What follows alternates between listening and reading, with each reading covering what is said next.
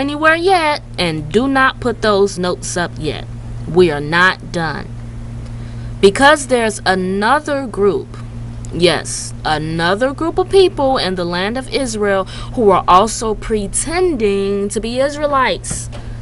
They too are identity thieves, little Hebrews, and they call themselves Jews. These people are known as the Sephardi Jews, and many Israelites who have come to understand that they are the chosen people, many of them have been confused by Satan to think that they are Sephardi Jews. But why?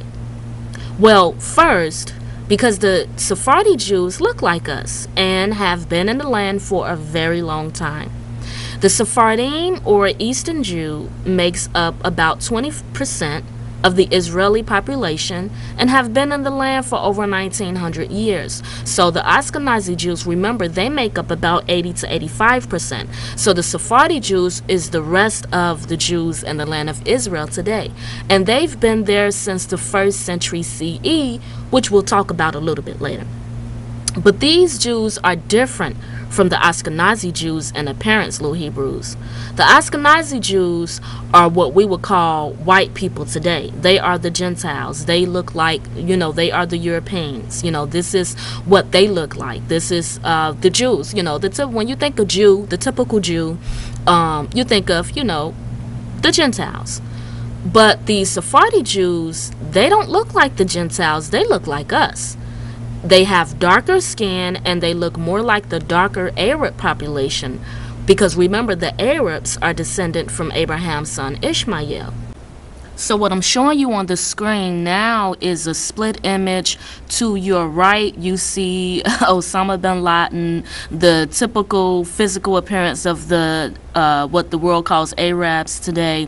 But on your left, this is how an ancient Ishmaelite would look in physical appearance, little Hebrews, as was all of the ancient peoples, the ancient Ishmaelites, the ancient Israelites, as we know, the ancient Egyptians, the ancient Philistines. These were people who had dark complected skin. So one of the reasons why a lot of Israelites who've come to the understanding that the physical appearance of the ancient Israelites are that of dark skin, many of them have been fooled by Hashatan to think that they are the Sephardi Jews, because the Sephardi Jews look just like the African Americans today.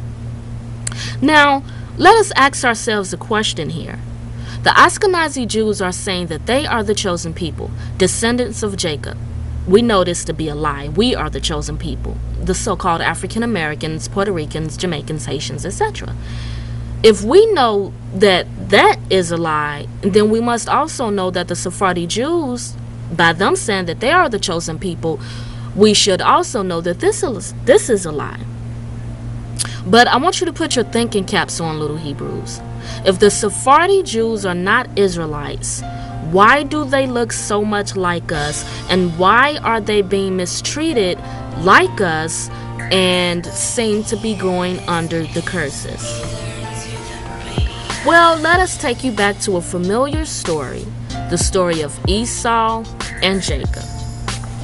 As we know it, Abraham was the father of Isaac, Isaac was the father of Jacob, and Jacob had 12 sons who are the children of Israel, because Jacob's name was changed to Israel. But Jacob had a brother, and Jacob's brother's name was Esau. Now remember, according to law, the rights of the inheritance, which just means the person who gets the father's gifts, basically, whatever it is he needs to, the inheritance that he needs to pass down to the son, this is usually given to the firstborn son. And Esau was Isaac's firstborn son. But as we've learned in our Back to Basics series, remember that Esau sold his birthright, right? And yeah, he sold his birthright.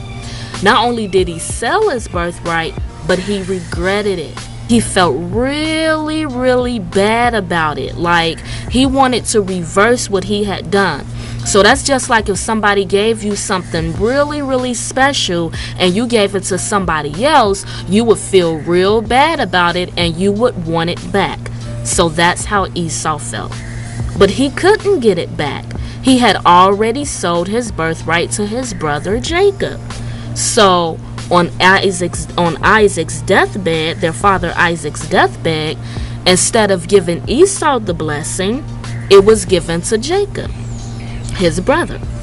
So when Esau was made aware of this, when Esau found out that the blessing that Isaac blessed Jacob and not him, he was very, very upset. Remember the story? He was real mad. And from this point on, Esau burned with hatred for Jacob and wanted to kill him.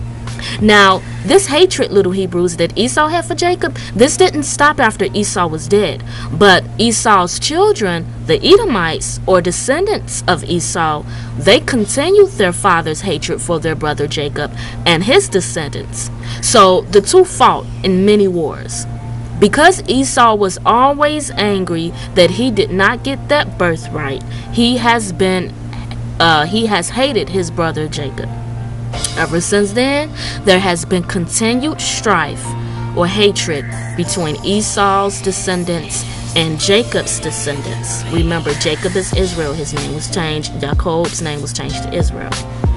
As a matter of fact, when the Romans attacked the Israelites in the 1st century CE, the Edomites, or descendants of Esau, helped to put to death our ancestors, the Israelites, and helping the Romans to kick us out.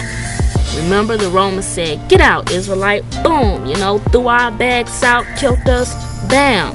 And so the Edomites was right there with the Romans, kicking us out. Boom, threw our bags out, kick them out, kill them, do away with them.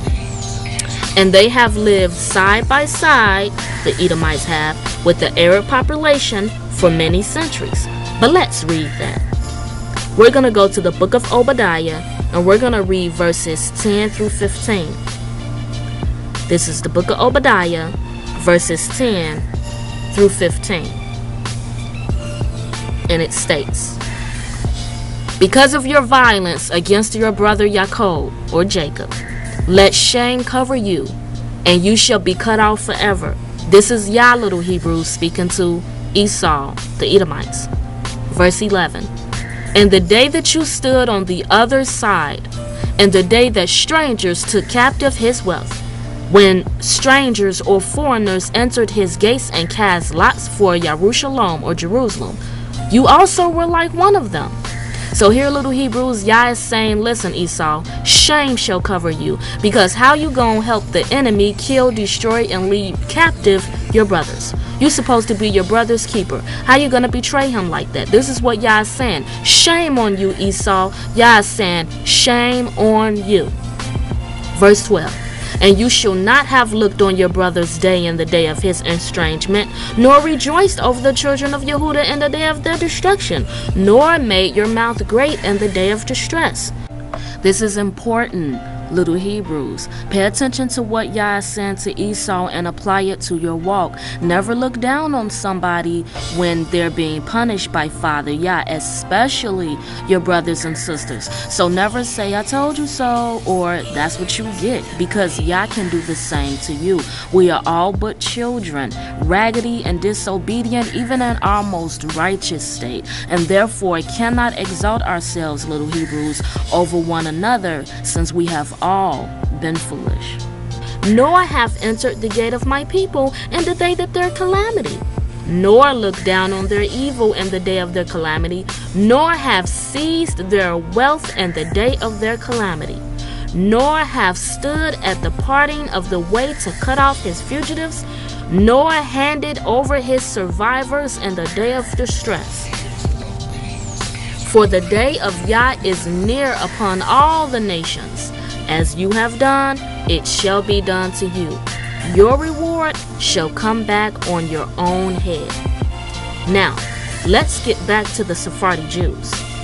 The Sephardi Jews have been in the land of Israel since the Roman captivity of the Israelites, since the 1st century. That's right, ever since we got kicked out of our land. An interesting fact to make about Esau's descendants living side by side with the Arabs today, is that their father Esau did take a wife from the Ishmaelites. So that's another fact that proves the true identity of the Sephardim.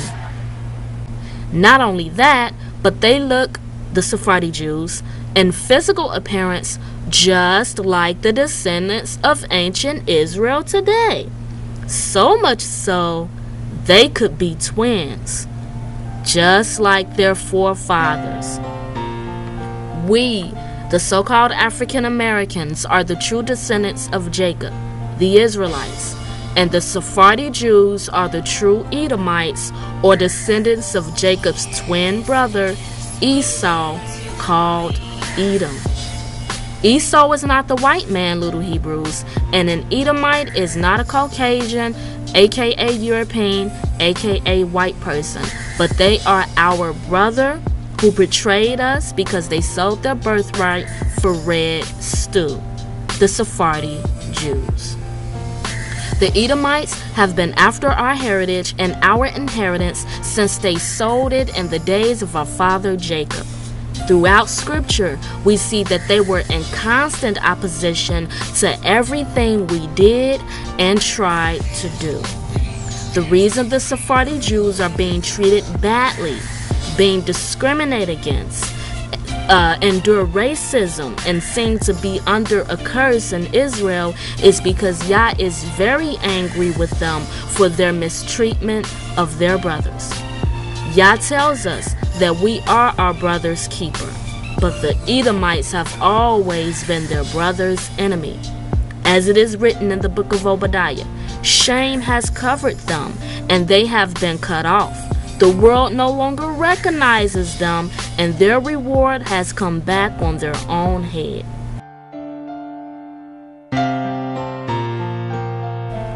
Neither the Ashkenazi, Gentiles, nor the Sephardi, Edomite, Jews are Israelites. We are not the Jews, and the Jews are not us, but we are the Hebrew Israelites.